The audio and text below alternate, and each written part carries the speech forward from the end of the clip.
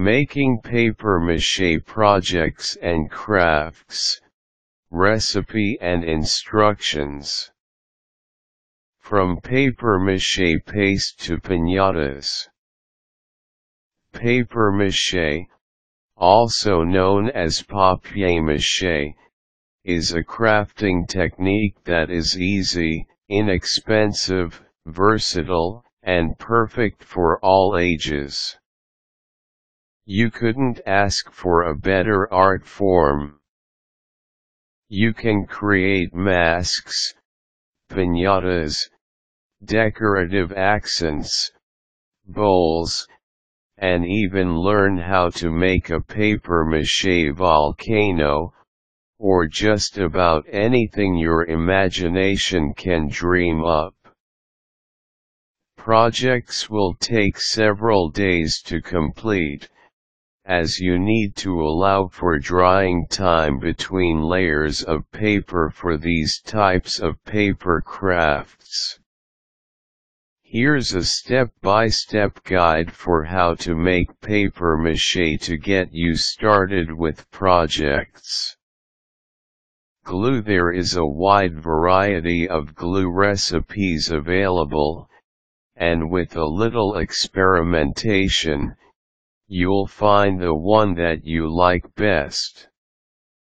Try 3 parts white glue mixed with 1 part water, or use liquid starch at full strength for a papier-mâché paste. My favorite glue is a cooked mixture of 1 part flour to about 5 parts water. Bring the mixture to a low rolling boil for about 3 or 4 minutes, and add a few teaspoons of salt to deter mold. Stir until smooth and allow the mixture to cool before using. This papier-mâché recipe for glue is a favorite of many artists due to the mold deterrent. Forms. The form is the base of your project. You can use anything that you like, including balloons, cardboard boxes, styrofoam balls or other shapes, or any other materials that have an interesting shape. If you want to make a specific shape like an animal or person, use masking tape to create your form with pieces of cardboard or styrofoam. Basics. Now that you have your glue and the form, you're ready to begin learning how to papier-mâché.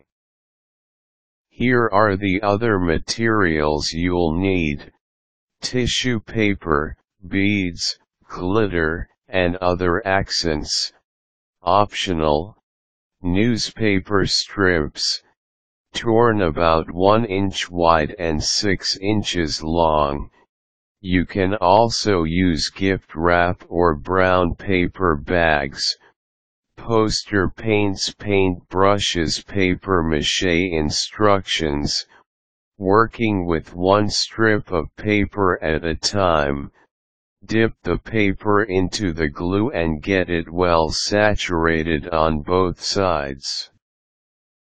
Remove the excess glue with your fingers and place the strip on your form, smoothing with your hands. Do this gently so as not to tear the paper. Continue working, adding the strips of paper to the form, slightly overlapping them as you go.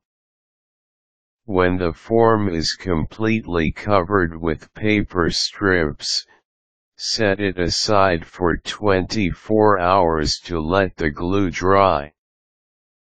Repeat steps 1 and 2 at least 2 more times, so you have at least 3 layers of paper on your form.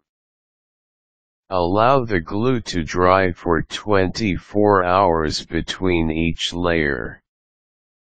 Keep going until you have your desired thickness.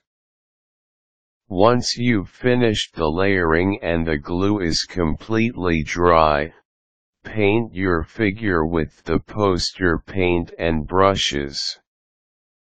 Set the project aside once more so the paint can dry, and then add decorative touches with the tissue paper, beads, glitter, or other items if desired. If you wish to hang your creation such as a piñata, use a strong needle and fishing line to punch small holes at the top for hanging. That's all there is to it. Once you have the basic technique under your belt, you can make more advanced projects. Pick up a book on paper mache, or do a search online for some great ideas for crafts. Quick tips: to make painting easier, cover the final layer with white paint and allow it to dry before adding your colors. If there is high humidity in the air, it will affect the thickness of your glue. Use less water when it is humid.